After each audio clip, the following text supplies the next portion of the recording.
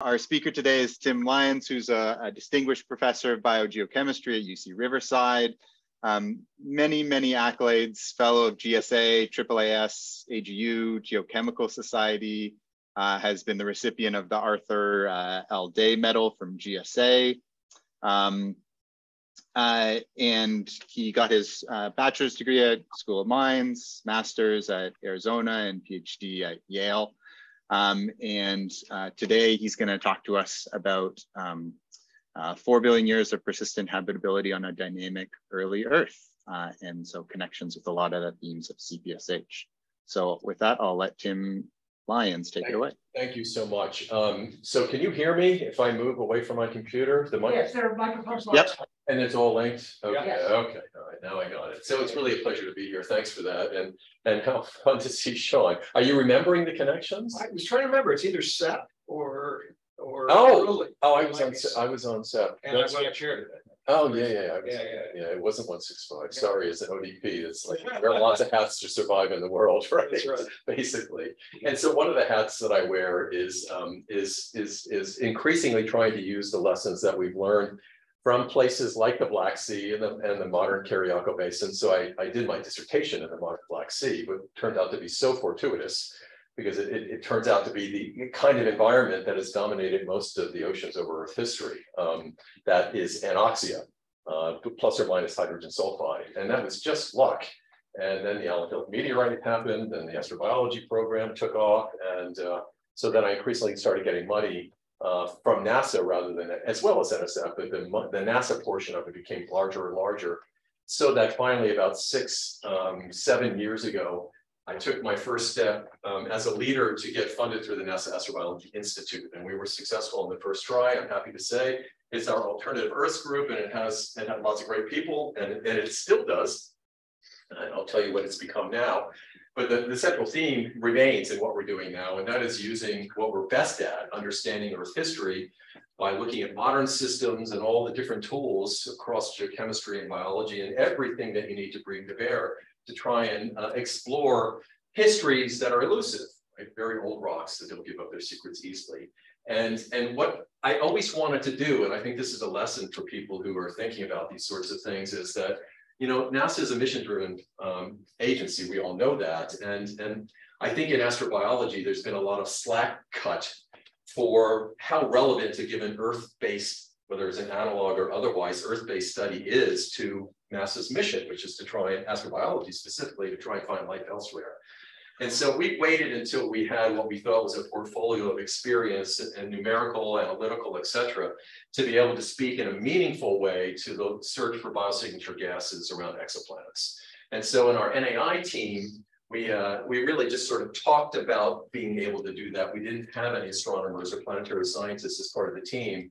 In our ICAR team, we do. So we've completed what I call the vertical integration from proxy-based perspectives of early Earth that feed into numerical models, that for ocean chemistry, see Gini modeling, et cetera, and then ultimately we take it into the atmosphere, do photochemistry, radiative transfer models that generate synthetic spectra, and then ultimately telescope simulators so that we can say, would methane be detectable in the would methane have been detectable in the mid-Proterozoic on Earth if you were looking at it with James Webb, for example. And so we can inform telescope designs, and what our real strength is interpreting data. So as data come from Webb or otherwise, especially next-gen things that have been called for, including direct imaging that have been called for in the new decadal, there will be wonderful gas compositions from planets. And we all know that the greatest fear is the false positive, and false negatives are also a concern. How do you know that oxygen on that planet around an M star at 1 bar pressure has anything to do with life? It probably doesn't. When does oxygen relate to life? And methane is really my favorite thing. How do we know methane? There are 9 fundamental processes, abiotic, that produce methane. And so it's this understanding of what can do it and what can do it to a great enough abundance that you could actually see it. And so the newest thing that I've been doing is sort of extending this perspective of, okay, that's a concern. No, but there are different ways of doing that. Let me try. There we go.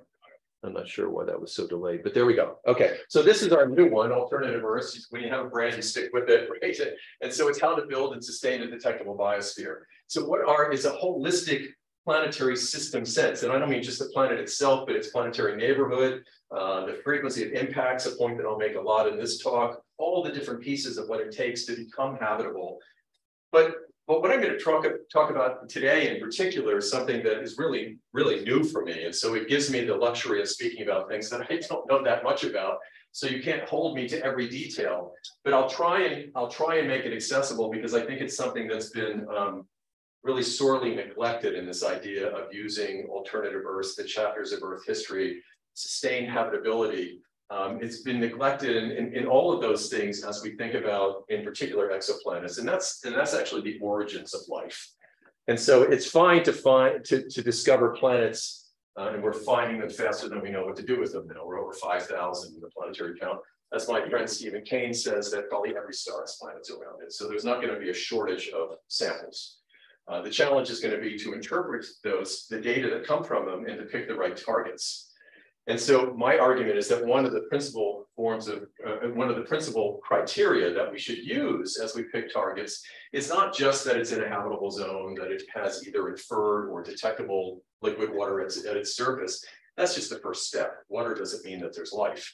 And so there is then choosing the target that would allow life to sustain at a level that would impact biosignatures in the atmosphere. There are surface pigments in the ocean, but mostly it's going to be gases in the atmosphere. And so what we don't ever talk about is, given what we can infer from a distant planetary system, what its history was like relative to its star, relative to its neighbors, what was it like in terms of generating life?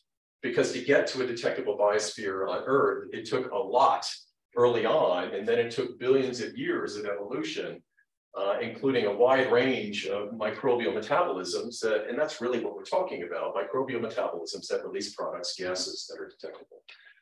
And so what we've been trying to do is identify planetary conditions that can or cannot give rise to life's chemistry and thus inform the exploration of life throughout the universe. It's just our oldest alternative Earth. That's what I would say, the Hadean. Let's think about what Earth was like then. What did it take to generate life then? Even if you don't pick a favorite origin of life model, I try not to do that, because that is incredibly contentious, unbelievably so. So I try to stay out of that mud. And I say, generally, are there common themes of what you might or might not need? Oceans, land, what do you need? What are the sort of universals? And then as you start to pick a favorite model, you know, whether that's possible on a planet or not would dictate whether your favorite model is possible on that planet or not.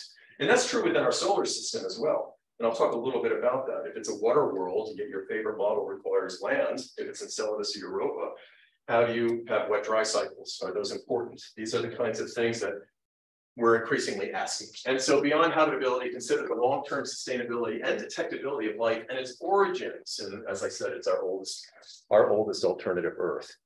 And so the reason I got sucked into this is, like, and as you get older, you have to figure out new things to do to stay interested.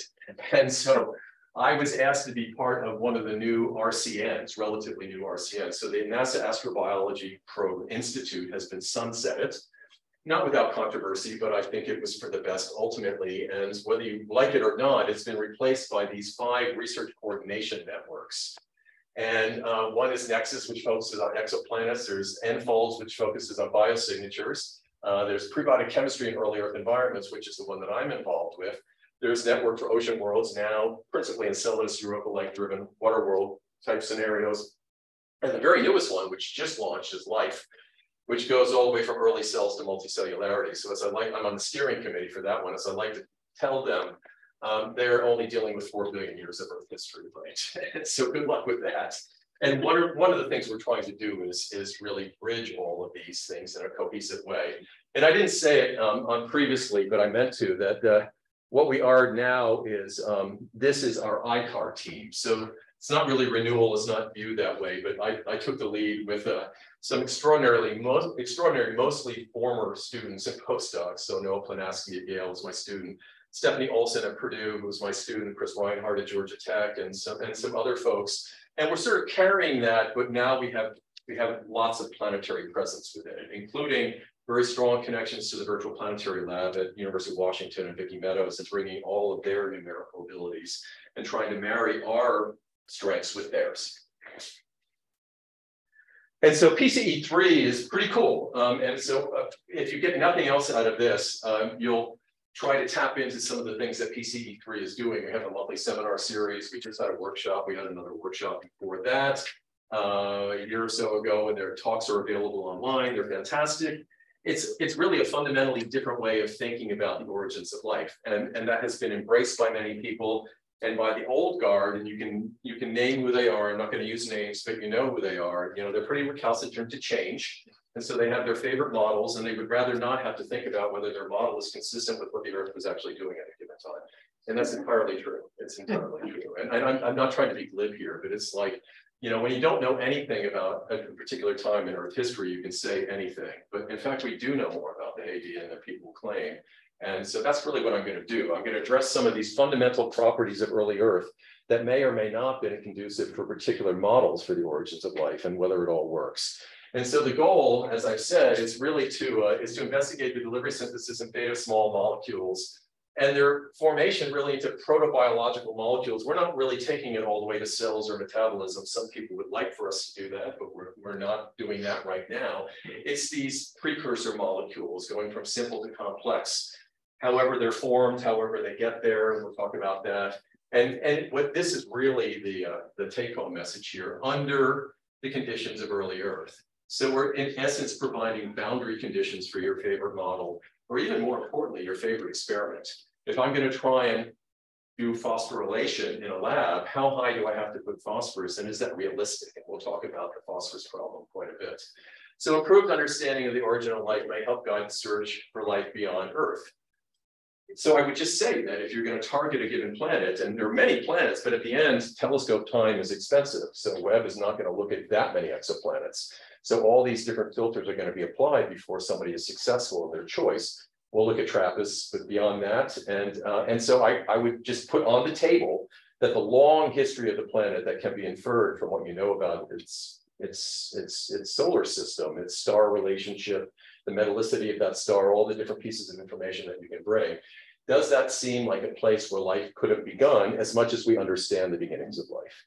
And so I won't go through all of these objectives. I think I basically made the case that we're trying to understand, we're trying to marry prebiotic chemistry, which is mostly done by chemists, to an understanding of geology. And these are not communities that have historically talked to each other. If you've gone to the Gordon conferences, you know that it's just very polarized. There's no doubt about that. So the story really begins very early in Earth history, about 4.5 billion years ago, with our moon forming impact. And one of the things that you'll get from all of this is, as you think about our planet, you know, we're writing a paper right now. It's like Wally Broker famously wrote a book called How to Build a Habitable World. Ours is basically this sort of the same thing, is how do you build and sustain a habitable planet? And in many respects, I would say that Earth is really sort of perfect for this. If you were just to design, if you were given all the ingredients possible and you were to pick those and create a recipe for a habitable, sustainable biosphere, you would probably come up with something that looks like Earth. And there are ideas of hyperhabitability, but we come pretty close to that. And one of the things that you'll get from this is sort of the luck of what it is to be Earth, the contingencies, this impact. If this impact didn't happen, how different would our world be today? So this is just one example, but this impact in the presence of our moon gives us tides, wet-dry cycles, which are considered to be really important in these polymerization reactions and going from oligomers to polymers, monomers to polymers. It affects the length of the day. So there are, because our spin rate is progressively slowing because of crystal interactions. And so there are papers that are coming out now that suggest that longer days may have helped oxygenation of the biosphere. More time for oxygen to be lost from microbial mass before it's all respired during the dark hours. And so there's a really nice paper that just came out about that. The tilt, our seasons, and tidal locking. I'm not sure that our moon is essential now to inhibit our own tidal locking, but there's certainly planetary systems with the presence of a moon and the competition between the moon and a planet and the planet and its star, that those combined interactions can affect whether or not a planet is tidally locked.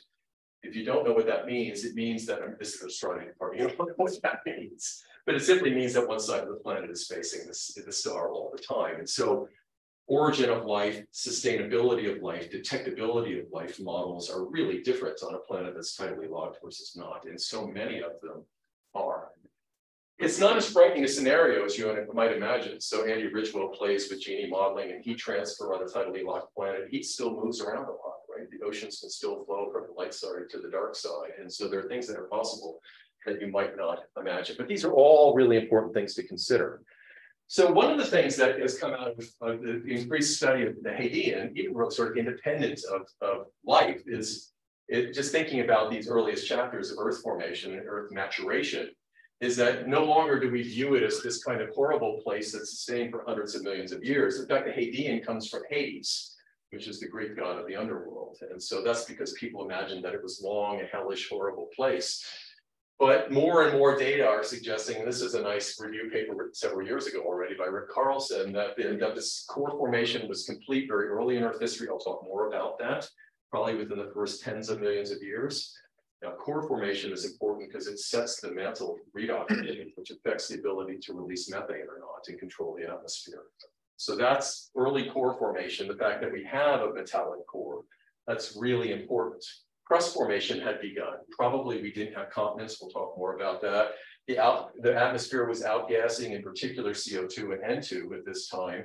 And surface temperatures, shockingly, were probably much closer to present day than people ever imagined at this time. And a lot of that comes from the idea that we have evidence for liquid water.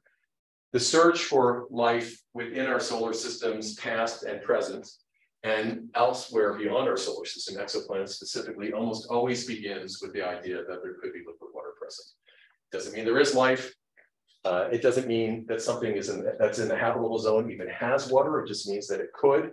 And if it does, it doesn't mean that there's life, but it's kind of where you start. So it's like following the money, you follow the water. And so some of you will know, many of you will know about this argument. One of the great developments in the past 20 years in studies of the Hadean, and that's the first 500 million years of Earth history, is that zircons that are collected actually from much younger rocks, but are detrital, and probably some of this work was done here, these detrital zircons have yielded a lot of different chemical archives, but including oxygen isotopes that speak to the presence of a higher sphere. Now, it doesn't mean that it was a persistently large ocean, but it was probably pretty big, and it was interacting in subductive-like systems to be able to affect zircons that are appearing in sort of felsic volcanics. It was a big system. And so the existence of water may have extended, liquid water at the surface may have extended back 4.4 billion years ago. Certainly there's, I think, a pretty common opinion, at least at 4.3. There are some people who would argue otherwise, but this is a growing sense of agreement. But whether it was persistent or pervasive is something that's open to a different kind of debate. Now, one of the critical things then is to imagine, this is basic stuff, you probably teach this in your classes, but it's worth going over because I'll talk a little bit more about what the atmosphere actually could have been at this time. The sun was only 70% as bright as it is now at our beginnings. And so to maintain a liquid ocean is not easy, right? And so you have to do that with greenhouse gases. And so when you think about that habitable zone in the Jim Casting sense, it is based on the intensity of the star that the planet's around, its luminosity. It's based on how far the planet is from the star. But critically, and this almost always goes unnoticed, it depends on what you assume about the atmosphere. And so Jim Casting put large amounts of CO2 into that atmosphere when he defined the habitable zone. So much CO2 that we wrote a whole paper about how the outer edge of the habitable zone, which is defined by the maximum level of CO2 where you still get warming. After that, you get Rayleigh scattering. It actually has a cooling effect as CO2 gets higher. So there's a maximum CO2 where you get that greenhouse effect. Those levels of CO2 that are used to define now the outer edge of the habitable zone are so high that the pH of the ocean would be so low, and issues with hypercapnia, the tolerability of complex organisms really come into play. So it would be very hard for complex life as we know it to live in the outer portion of the habitable zone. So we've already written a paper where we define the habitable zone into different quadrants depending on what you want to look for. And the outer portion with the combination of carbon monoxide and very, very high CO2 would not be great for complex life. So that's really important as we think about it. And we don't know very much about this atmosphere. If you go back to Miller and Urey, you would have thrown lots of methane into that early atmosphere for reasons I'll talk about. You don't really have methane anymore. There aren't a lot of people that are brave enough, or I'll use another word, silly enough, no, brave enough, because I applaud it, I laud the efforts that try and track what the atmosphere was at this time. Kevin Zomley is one of the very best of them. You probably know him. He's very clever, a very interesting guy. You're smiling, you know Kevin. And so what Kevin would tell us is that we had dominantly a CO2 and N2 atmosphere early on, and probably not methane.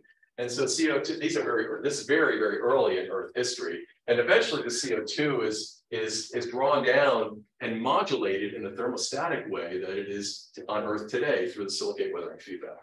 So this is the reaction that makes it possible for me to be standing here today, basically, right? That there is a CO2 reaction with rocks, and the degree to which that occurs is dependent on the temperature. So there's a built-in feedback that keeps us, and that's the extraordinary thing I always say to my students, for 4.3 billion years, we've been within this temperature range that goes from your freezer to your stovetop. That's incredible, right? I mean, talk about a great place to live. And so that CO2 would have been really important, but the question is like, you know, and there's a feedback when it's warm, you get water vapor, which is obviously a really effective greenhouse gas as well.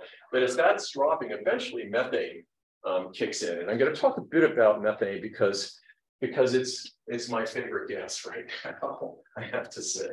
If we're being honest, there aren't really, and I said this to someone earlier, there aren't that many greenhouse gas, or excuse me, there aren't that many gases. I won't even limit it to greenhouse gases. There aren't that many gases that are going to be affected by signatures. We have O2, but we have to process that carefully. We have methane, we have N2O. I can give you scenarios where the Earth could give you detectable levels of N2O because it's reducing ocean early on. But let's be honest, like all the papers come out about, well, what about methyl this and that? And sure, but you know, O2, methane, they're bread and butter, right? And they all have abiotic sources. And so the idea of false positives is a big concern. And on Thursday, what I'll talk about is the issue of a false negative. So that probably from most of Earth history, you would not have seen the O2 methane disequilibrium, which is the classic biosignature. You wouldn't have seen O2 for much of Earth history. Probably not until somewhere in the Paleozoic. And methane, you probably saw in the Archean, not in the Hadean, probably not in the Proterozoic, and probably not certainly not in the Phanerozoic because O2 is so high. So the false negative concept is this idea that you could have life teeming in an ocean. The things we were talking about, eukaryotes evolving, all this kind of complexity that may be O2 dependent, and you might not see O2. So you're missing from the biosignature gases what's going on the planet. So that could be frustrating, but it also demands that we be clever. So this idea of abiotic sources, Barbara Schuler-Lawler is part of our team, and we're working with her. I don't know anybody who does better with abiotic sources. There are 9 fundamental pathways that can produce methane abiotically. And there are tectonic controls, right? So you're thinking about the early Earth, like, you know, serpentinization is common in convergent margins. What if there wasn't modern style plate tectonics? How many of these could I take off the table under a different kind of tectonic or planetary regime? And those are the kinds of games that people who think about these things but are schooled in tectonics and evolving tectonics can really bring a lot to the table. The idea of an oxidized early mantle seems pretty important in all of these conversations. Also important in these conversations is the idea that despite all of these abiotic possibilities, that there are increasingly studies suggesting that abiotic methane is produced pretty sluggishly, right? So think about that. Let's imagine that we have the right kind of tectonic style and we're producing gas, methane. It's released from in the interior and it's venting into the ocean, into the atmosphere. But it's ultimately down to the flux, right? The fluxes are what's really important. It's not what pathway is present, it's how much it's doing. And so the flux has to be high enough that it actually can go into an atmosphere that has no ozone shielding during the Archean and during the Hadean because there's no oxygen, there's no O2. And so the photochemistry is really aggressive as it is in our atmosphere today. And so you're losing methane very quickly. And really what you have to ask yourself is, could abiotic sources that may have been sluggish source methane at a high enough level with high enough fluxes so that it could build up to levels that could be detectable? And the answer is probably no. If it is true, then it's something about tectonics or this that we don't understand for the Archean versus today. And that's really how these conversations go. And so the Hadean, I think, is particularly relevant in this regard because what we understand is that the core formed very early, and I'm not going to go into the details. I don't really have my time for hafnium isotopes to set up the presentation. But I love as I learn new things, right? And basically what happens is that hafnium is decaying, hafnium-182 is decaying to tungsten-182 with a very short half-life, about 9 million years. So it's gone very quickly. It inherits primordially when the Earth forms. And so it's pumping out tungsten-182. And when the core forms, it sucks tungsten, because it's a siderophile element, it sucks tungsten towards the core. And so if you look at mantle rocks today and you have a suprachondrite 182, 184 ratio, it means that there was continued production of 182 through hafnium decay after the core formed, right? Because otherwise it would have been sucked there and you have very low levels of 182, but we don't. So it means that hafnium was around. Because it has such a short half-life, it must have been really early for it still to be around. So it puts a time scale of core formation on just tens of millions of years. Remarkable that we can do that, right? So that's what I say, like, what do you know about the Hadean? We know when the core formed, right? In a pretty legitimate way. And so that just talks about that. But why is that important? Well, because it kind of takes methane off the table. It really takes Miller-Urey off the table in a conventional sense. They created an atmosphere that they put in their little jar that actually wasn't realistic. It had a lot of ammonia, which is photochemically destroyed quite easily. They put methane there, which is probably not the case for these reasons. And so it sort of lost favor. And what I'm going to do at the end of this is bring it back to the table a little bit, suggest that through impacts, you might have at least had transient methane atmosphere and Miller-Urey type atmosphere conditions, even during the Hadean. But the general idea is that we had a CO2 N2 steady state Hadean atmosphere through volcanic outputs. People don't really debate that. If you need nitrogen for life, then you have to figure out how to fix that. You can do that with lightning. Eventually, you can do it with life, maybe by 3.2 billion years ago. There's suggestions from nitrogen isotopes. My former postdoc, Abe Stukin, has worked so much on that. Assuming the mantle oxidation state has not changed, and there's a huge amount of debate about that. And there has been this conventional wisdom that it hasn't changed, and now new data are suggesting. So that's still on the table. But assuming it hasn't changed dramatically since core formation, it left the upper mantle relatively oxidized, which means it was not fluxing copious amounts of methane, as people once imagined.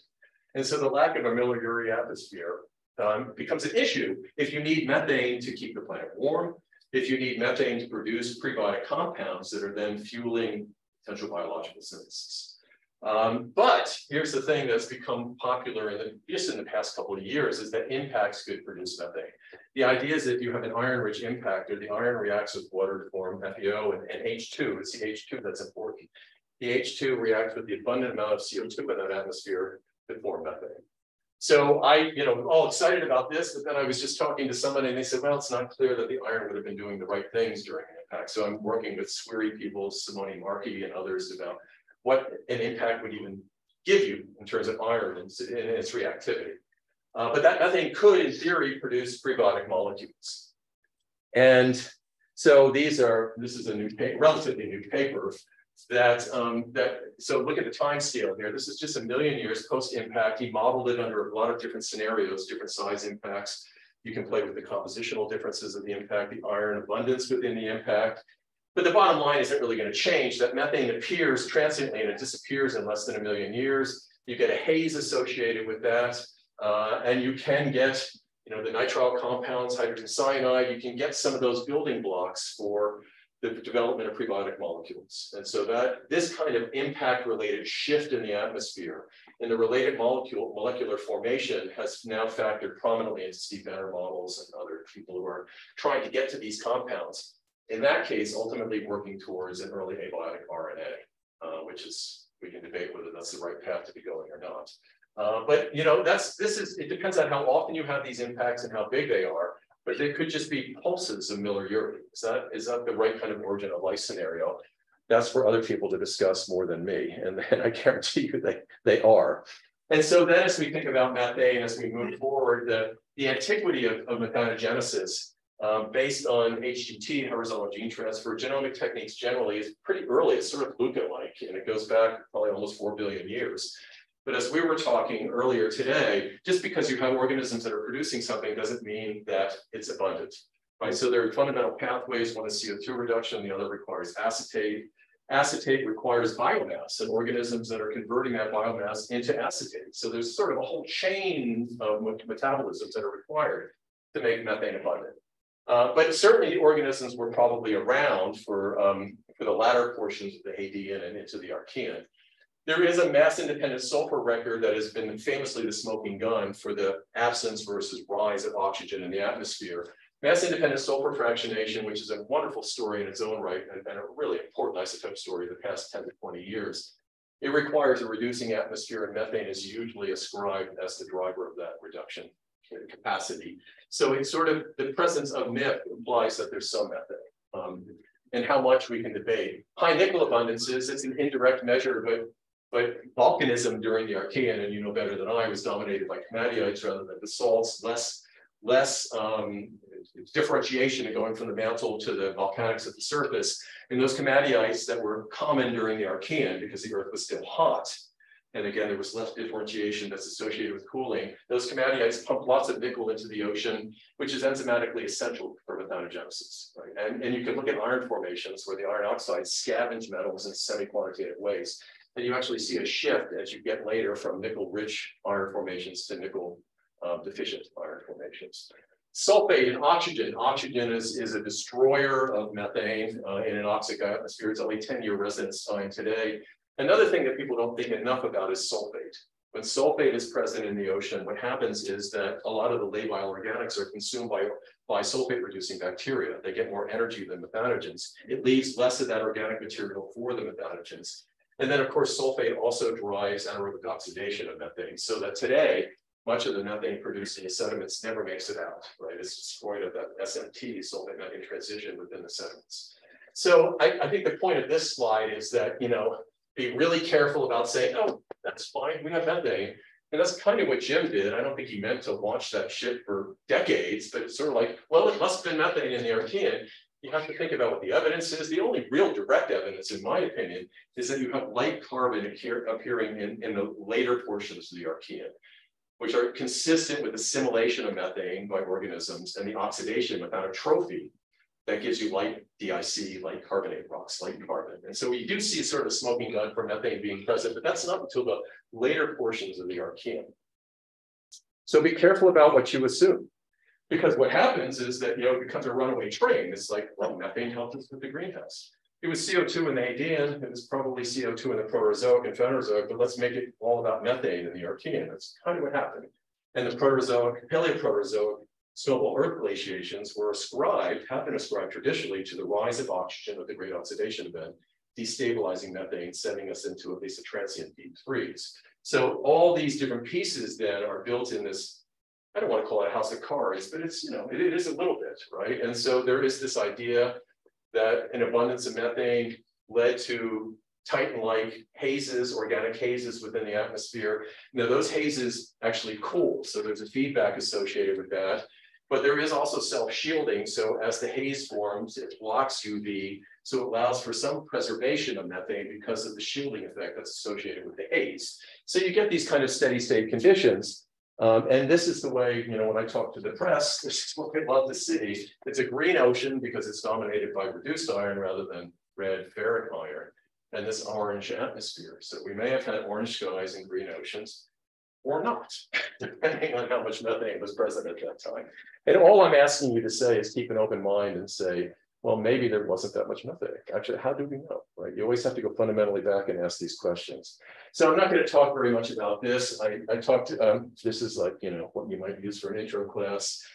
The Miller-Urey experiment, when I learned about it at the Colorado School of Mines, there's not a lot of literature taught at Colorado School of Mines, but I took an English class, but what we focused on was this book by Jacob Bronowski. Some of you will know this. And in that book, I learned for the first time when I was 18 years old about the Miller-Urey experiment.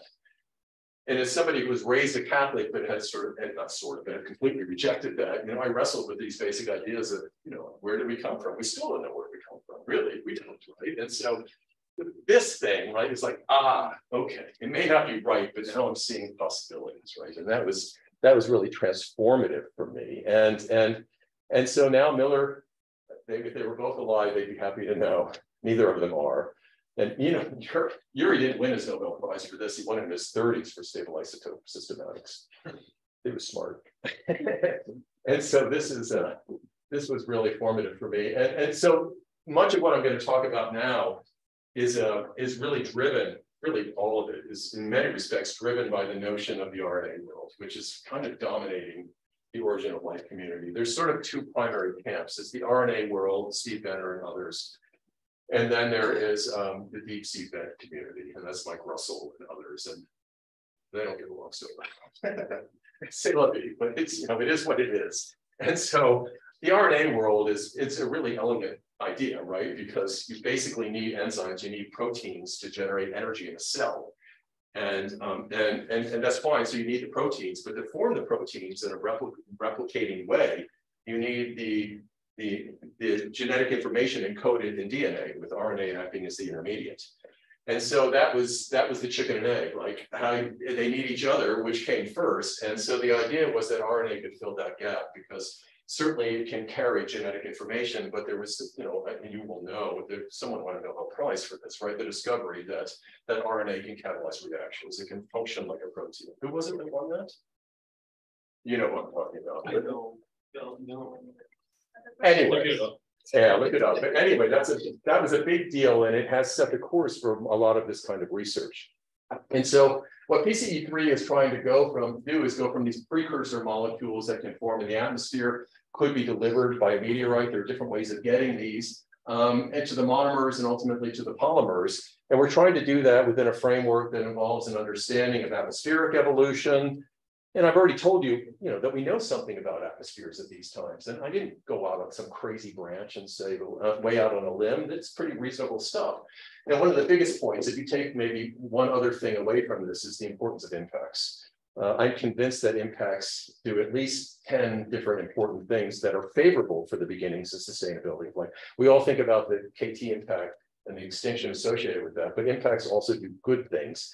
And then also this idea of continental crustal evolution. When did we have continents? When did they become stable? And the most important question, and a hard one to answer, is when did they become emergent? When did they stick above sea level so that you had land? When did you have land? And that's really important, because there are many, many models. And so this is one of those kind of semi-universals that run through, not all of them, but a number of the models. And that is the importance of wet-dry cycles, the idea of wetting and drying. And through that process of repeated wetting and drying, there could be events, the storm, it could be tidal cycles, it could be seasonal, there's a wet season, there's a dry season, it could even be deliquescence, the absorption of water vapor from an atmosphere and then a release of it. It is widely regarded as a mechanism for driving condensation reactions where you can get longer, more complex biopolymers out of simple monomers and oligomers.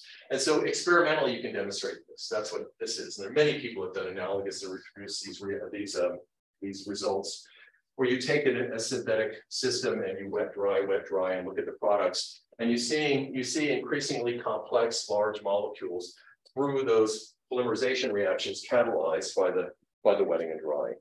So, again, being the guy from the outside, I'm saying, well, there are a lot of things I don't understand, but if wet-dry cycles are important, what does that say about water worlds and icy moons? So what's the way of dealing with that for something, or the hydrothermal vent, subaqueous vent community? How do they deal with that? And they have ways of dealing with it, but this is essentially, if we all agree that that's essential, then should we be looking for life on Enceladus? I'm not saying we shouldn't, but these are the kinds of things that you ask. Okay. And so this is if we're being honest, also one of the really fundamental questions is when did continents first form and when did they emerge? And so I've been looking at these curves, and this is June Coronaga's. I've been getting the latest every time a new one comes out. This is fraction of continent crust relative to today. So that's where we are today at 1. And so look at, these are all different respected models. So some favor very early formation or plateau going back to Dick Armstrong's early work, but there are other people that have argued that. Others think that it was a progression of continent formation through that time. When it became emergent really depends on how you deal with macrobiology and buoyancy issues, and June and others do that well. But there are tremendous numbers of uncertainties. And so there have been some new ideas that I really like that have been put on the table. What June likes to argue for is because he thinks that even if there were continents, that they wouldn't have been emergent in ADN. So his idea is that mantle plumes might have given us small, but maybe semi-persistent Hawaiian island type islands. It's land, it's above sea level. You could do it in a stagnant lid kind of scenario. You don't need modern plate tectonic styles. The other thing that Simoni's been pushing is impacts. So a big enough impact in a shallow enough portion of the ocean would give you crater topography that could stick up for extended periods of time. So there are ways of getting land even before you have anything close to modern style plate tectonics. And so we now know between lunar crater chronologies and the models that are associated with that, we can look through time with some amount of certainty at the abundance of impacts and make estimates of the sizes through time. When you get to the Archean, you actually have records of the impacts with spheroidal layers. And so it's not a robust record, but it's there. And so I can talk to you more about this, or I can even post this talk, but this is the list. Every time I listen to someone talk, I add another item to this, but impacts to living organics, light elements, water. A lot of light elements are concentrated beyond the snow or frost line in the outer solar system, so we have to bring them interior. Crater topography, the reducing atmosphere, maybe at least a transient Miller-Urey. Greenhouse warming associated with the gases that either are lost in a preferential way through an impact or created reducing gases because of the scenarios that I've been talking about with the iron-rich impactor. UV shielding that might come from a haze related to methane production or enhanced release. Hydrothermal activity. So this is guiding a lot of the research in Mars, the idea that impacts can stimulate hydrothermal activity, and we can model those activities and imagine what deep biospheres might be like associated with those hot fluids. The ejective weather is easily, so there's CO2 regulation that comes with that. And this is one of the big ones right now, is the possibility of delivering reactive phosphorus, the P problem, the phosphorylation that is required in the RNA model. And so you're smiling, you probably have your own opinions about this. Muted impact of the late heavy bombardment. When I first started doing this work, everybody said, well, the late heavy bombardment basically undid everything that happened before that. The late heavy bombardment isn't really on the table anymore. There was probably a peak of impacts at about 4.1, but it was certainly nothing like the sterilizing scenarios that people imagined previously. So the LHB is not really a favorite concept now within the community. And I tend to think of more, rather than the deleterious effects of impacts, the positive. And so where does this all go as we think about exoplanets? Well, if impacts are really important for any subset of these reasons, then as you're looking at it as an exoplanet, you might think about the planetary neighborhood. Is there likely an asteroid belt? Is there a Jupiter? Is there a gas giant that controls to such a large degree migrations of planets inward and outward that so profoundly affects the numbers of impacts that we've had through time? Did that planetary system go through something similar? If these things are important, they have to be important on some level. And so you can get enhanced release of gas through an impact. Simone has talked about that quite a bit. I'll just very quickly talk about this one thing, that these effects of impacts extend even into the Archean. We published a paper in Nature Geoscience last year, where we talked about the great oxidation event being at least in part related to a decreasing frequency of impacts. And you can model that. It was independently predicted. And I'll show you very quickly the plot for that. It's based on lunar chronologies and spheroidal layers. And so the basic idea is that impactors can consume oxygen because they're reduced material, so the rocks can weather over a prolonged period of time. But they also release gases, volatiles, that can on a shorter term consume oxygen. So these are sources of oxygen sinks. And for anybody who's thought about Earth's own oxygenation, you know that most of the discussion is about the time between biological production about 3 billion years ago, and the balance between production and the sink terms related to hydrogen, this and all these other things, so that we sort of tipped towards the persistent accumulation of oxygen. So it's about the source-sink relationship. And as we went into the GOE, what the data are showing increasingly is that it's really dynamic. There were whiffs of oxygen, mass independence of fractionation came and went. And so as you go from a trace gas to a more abundant gas, you might imagine that it was very volatile for a while in that transition. And so these are just the data. This is basically based on models, based on lunar chronologies. These are the data from the spherules. And you see that the mass of accreted material for Earth is decreasing about right about where the GOE is. Now that could be a coincidence, but it's intriguing. Intriguing enough to get into Nature Geoscience. And that's really all that matters. And so as we think about as we think about, and I'm getting close to the end here, and thanks for your patience, as we think about these molecules, the RNA world, it is so interesting. Like, I wish I were still the fly on the wall. Now I've been the fly who's been thrown into the room, but it's like to see these discussions. And so, you know, if you assume that the RNA world is gospel, then, you know, it really affects how you think about everything else. And that's true for any of the worlds, absolutely. And so RNA is needed in this scenario because it's formed abiotically and it set the stage for everything else. That's the basis of the RNA world model hypothesis, is that RNA needs to be produced abiotically on early Earth in this scenario. And so what this group with David Catling and his student Nick Wogan and Kevin, this is well, David and Kevin do a lot of stuff together, is that a lot of it starts with the formation of nitriles. Okay, so you need nitrogen because you need those nucleobases, right? And so you can get hydrogen cyanide and cyanide-acetylene and other carbon, hydrogen, nitrogen compounds that form in the atmosphere. And you can do that through impacts, right? So you can do it with a reducing scenario. Now, I put these next couple of things up because they're complicated, not despite them being complicated, because this is what it looks like, right? This is the world I stepped into, right? In which you see the next one, which is just an incredible network of reactions, like the pieces that had to have come together. So it involves a large impact that's giving us that transient reduced atmosphere. There's lots of UV, so we have the right photochemistry. Here, nitriles being formed. There's exposed land. They want to have the polymerization reactions going on. There's also a repeated involvement in Steve Benner world of borate, right? And I'll talk a little bit more about that. And that does stabilize the sugars, ribose in particular. And it also perhaps makes phosphorus more reactive, which is really at the heart of one of the biggest problems. This is another trophic. Like, wow, you know, like somebody's dissertation might be that step, or that step, or that step. And so here we're going from ribose, and there's phosphorylation, and there's the bases. These are the bases for RNA. And then eventually you start to get, you go from the bases to nucleosides to nucleotides, and then you start to assemble the nucleotides into nucleic acids like RNA and DNA. And so that's really where all of this is going. Lunenburgite, I'll talk about, that's a boron compound, and it has phosphorus as well. And you can see borate appearing in various places here.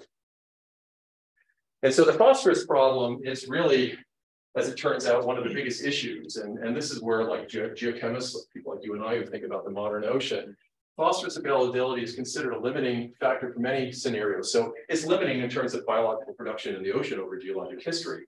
But it may have been of limited abundance in terms of those initial reactions that I just showed you. That's phosphorylation, where you take a nucleoside and make a nucleotide. You have to react to phosphorus. And the problem is that phosphate, the dominant form, which is PO43-, is really unreactive abiotically. Life uses it, but it's really unreactive. So people do one of two things. They call upon very high concentrations of phosphate. That's what they do in the lab, like millimolar levels, right? Even though in the ocean, it's extremely low. Somewhere it says that up here. Somewhere in the ocean, it's, you know, it's in the ocean today, and probably over most of Earth history, it's limited to micromolar levels, in part because it's reacting with calcium to form apatite when it gets too hot, right? So there's a mineralogical control on how high phosphate can get into the ocean.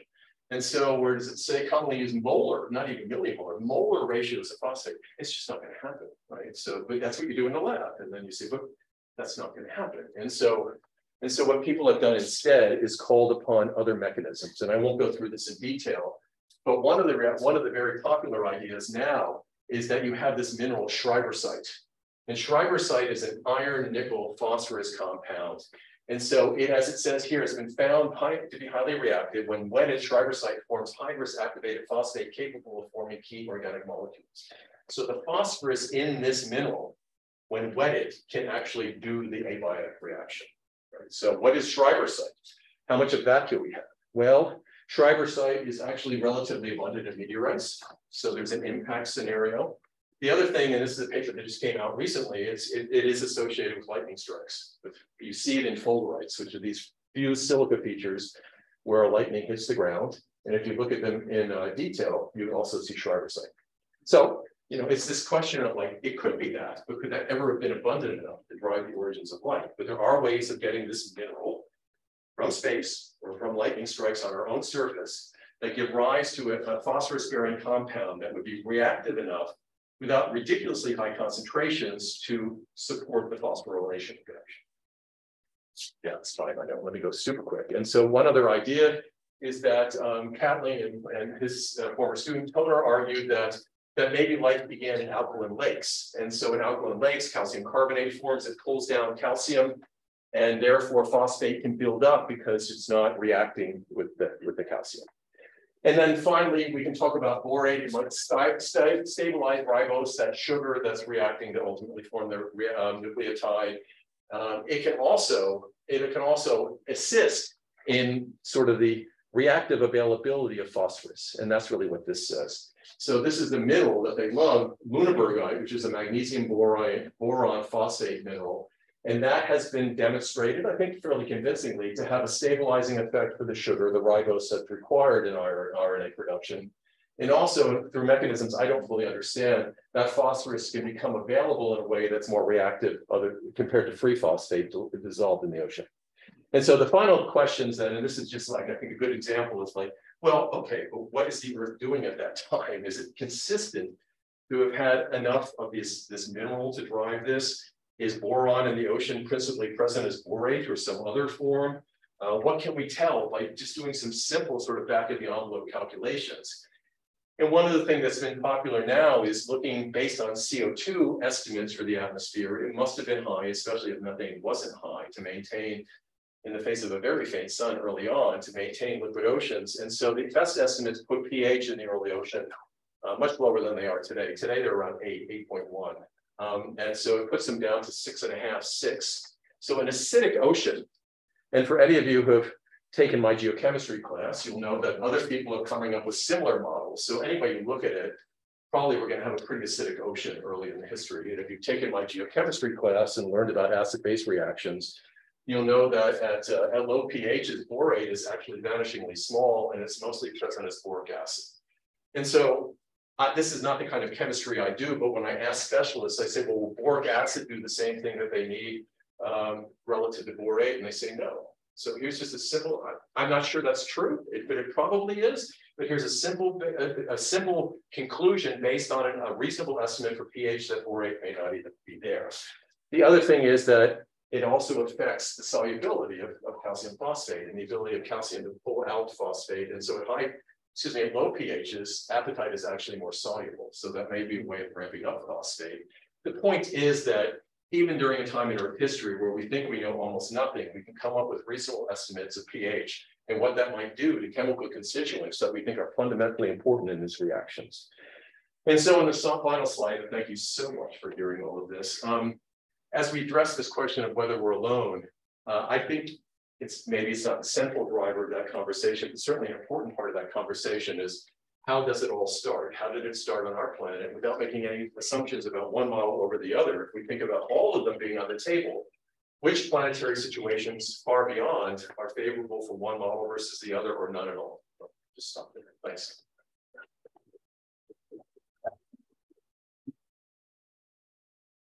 All right, we're at time, but Tim, are you still online? Yeah, I'm here. Okay, great. We're right at time, but maybe we could just take a couple of quick questions. So if anybody online has a question, either shout out or whatever. Right. If you want to put it in the chat, I can read it out, or you can unmute. Could you just read it? That would be great. Yeah, if you have a question online, just put it in the chat. And then I'll start off with a question in the room. Mm-hmm. So meteorites are an interesting question, right? Because there's this question of iron, there's this question of nickel. Both of those can be rich even just in the chondritic ones. And also amino acids. And so has there been any recent studies of sort of fluxes and whether any of these are high enough to reach? Yes, the answer is yes. And so it's again, when you step into something that's new, you find the people who know things you don't know. And my impact person is Simone Marchi. It's very good older. He's really, really smart. If you don't know him, you should. He's really good. And so Simone has done as well as anybody in terms of modeling total impact fluxes through time. And it's not just magic, right? We have lunar chronologies, but we also know the history of our solar system. We know the distribution of materials in the solar system today. We know how that would behave in response to the distribution of gas giants we have and how they may have moved. So there's this whole idea of planetary migration, moving in and out, and it can explain, for example, other planetary systems seeing things like hot Jupiters, right, that are too close than they should be because they probably migrated. And so that really affects things. And these very sophisticated models give us, and I didn't show it, but he could give you a whole talk on estimating fluxes. And that's part of that Archean story, that you see it tapering off, and maybe magically, maybe coincidentally, but maybe in some significant way, that taper occurs right at the GOE. Mm-hmm. So they can take that all the way back to the Hadean, and probably in some ways even easier, right, as they think about the lane accretion, et cetera, et cetera. And so not only do we have a sense for that, but they also can make compositional estimates. And what Simone has done, and he's waiting for me to complete the same calculation for molybdenum, but he can show that Archean impactors delivered one single impactor, reasonable size for that time period, can deliver many times the total nickel inventory of the ocean, because nickel is really abundant in them. So you can start to ask questions like, you have methanogenesis here, but it's the proliferation of methanogenesis some way aided by like an almost instantaneous mega blast of nickel. What's really interesting for me related to that is molybdenum, right? So nitrogenase, the fixation of nitrogen, really the dominant pathway is a molybdenum base. There are alternative nitrogenases that involve iron and vanadium, but molybdenum is what's dominant today. And if you look at the nitrogen isotope records going back to 3.2 billion years ago, they seem to be based on molybdenum-based nitrogenase, because the fractionations are different depending on what the metal cofactor is. That ocean had almost no molybdenum in it, right? I mean, that's my work, right? We look at shales through time, and it was an anoxic ocean. The weathering of molybdenum sources on the continents were low. The anoxic conditions sucked it down. And so my estimates are that it was vanishingly small in the ocean, yet molybdenum nitrogenase seems to have developed. So maybe there was an external source. Greg Fournier says to me that if life inherited the ability to use molybdenum, his term is it would hold on to it. There's something molecularly favorable about having that nitrogenase. You're nodding, this better than I do. So maybe all of these things, it's like, all the iron dependence that we have in life today, in an ocean that has almost no iron, right? These are vestiges of oceans that were very different. And so possibly there's a pulse of molybdenum that was inherited and retained through time. It seems to be an undeniable fact that nitrogen fixation had an important role for molybdenum through most of Earth history, even though it may not have been abundant. So that gets back to your question, like these external deliveries, I think, are a new frontier in this, and certainly nickel is easy to do. Molybdenum, he gave me numbers. I have to calculate how it is relative to the ocean inventory. I have a question. Yeah, of course. So you talk about habitability and like how we can use metabolism that produces compounds that can be detectable in the atmosphere. Right. So based on that assumption, what would be, and talking about methanogenesis and using acetate and H2 and like how it's important to consider organic matter to produce acetate, but do you have any idea, or is a possibility that rather than using acetate or H2 in methanogenesis, there's other compounds like methanogenic and now are using instead of acetate, right? So if we're thinking about astrobiology, we're thinking about habitability, other planets. Sorry, I mean to interrupt, but I know where you're going with this. Yeah. So all those things are possible, right? I never take things off the table. Yeah. I'm just saying that if you're going to assume this versus that, it carries with it ancillary assumptions, associated assumptions, right? So if you look at the atmosphere of that planet, it has CO2, then CO2 reduction is likely. If you're assuming that acetate is the principal driver, then you're assuming that there's biomass. You have to think about what that biomass is. That's a big question on Earth, right? We have all these metabolisms, but sulfate reducers weren't filling the early ocean with organic matter. Yeah. Oxygenic photosynthesis was, right? And that didn't really occur until about 3 billion years ago. So there just simply may not have been biomass, or it may have put a demand on a different pathway. So let's say that you look at your world and there's no oxygen. This is, that's why it's so fun, right? Because it's all BS, but none of it's BS. It's the most creative ground I've ever traveled in. Yeah. I sit and talk about this with my sons, right? It's just really cool. So let's say there's no oxygen. Well, maybe the sinks swamped that, but you might see that in hydrogen if it's a big enough planet. It's not lost. You might see those sinks. But if there's no oxygen, maybe oxygenic photosynthesis didn't occur. And so then there's not the biomass, right? And if there's not the biomass, what's driving I mean, yes, we're taking Earth-like models, but Earth is behaving like a chemical physical system, right? It's not like we're going to go to some other, people always love to ask me this. What if we go someplace and it's just completely different? Well, the rules of the universe apply on some basic level, right? Yeah. Carbon is abundant. There are many reasons for basing life on carbon. Yeah. Life is always going to need energy. There are basic ways of doing that. And so, so if there isn't the telltale sign that there's a major production of biomass, and yet you're seeing methane, how's it being produced if there's no CO2? If it's not those, could it be another pathway? If it's another pathway, what do I look for to fingerprint that? So I'll give you an example of that kind of argument. Around M stars, you get planets that are near M stars have multi-bar levels of O2. And yeah, Eureka. It has nothing to do with life. It's all CO2 photochemistry. And associated with that process is a lot of carbon monoxide. So if you see, and we're talking about with biomarkers, if it's this, there's often something else. And so you look for the something else. And so the fact that it's there in that planetary context, the concentrations are so high, and we're seeing the carbon monoxide, it's actually fairly easy to make that false positive go away. So that's really all I'm saying. If it's something else, then you have to think about what you would look for to identify that versus something else. It's possible that we'll never know. But if it's abiotic production of methane, then you have to maybe go after this idea of why is it producing so much? And you can estimate what the UV flux is. You can estimate whether it should have a long or short lifetime in the atmosphere. If it's way far out, maybe it's better than being close to the star. You can start to do those things. It's amazing the people that do this stuff for a living, what they come up with. Like, I can come up with whether a planet might have a metallic core, and there's a whole issue of magnetic field simply because when you identify a planet in transit, you get its size. When you do it in radial velocity, so you would do both for a given planet, you get its density, or you get its mass, and the mass and the size gives you the density. So if it's, if it's this size and it has that density of X, then it speaks to whether it's rocky, whether it has a metallic core. Once it has a metallic core, then it speaks to some of these processes, to the possibility of a dynamo. Does it have a dynamo? Well, one of the big questions is, can we come up with an estimate? And I throw this at my exoplanet people all the time with internal heat production. That's such an important part of our planet, right? That's why we have plate tectonics. So from the metallicity of a star, can you start to estimate fluxes of materials that might be radioactive to generate internal heat? So I think ultimately one of the big prizes will be more sophisticated ways of looking for tectonics on exoplanets, because phosphorus on our own planet mostly is sustained through tectonic recycling. It's either the weathering of seafloor, which is a new argument, but that still requires resurfacing the seafloor. It still requires seafloor spreading, or it's uplift of phosphorus-rich material into mountains and weathering that.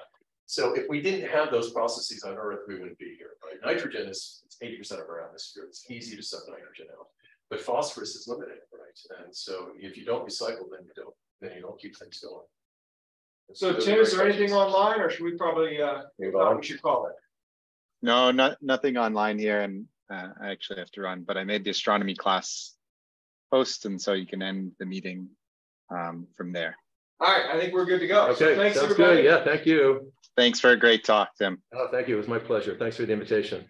Bye, all. I'm gonna cut it out. Thanks, everybody. Well, my question had a double I'm not running anywhere. If you don't have to run, you can. Is there another room in this? Oh, I don't know. They can wait a little bit. Go ahead and ask your question. Yeah.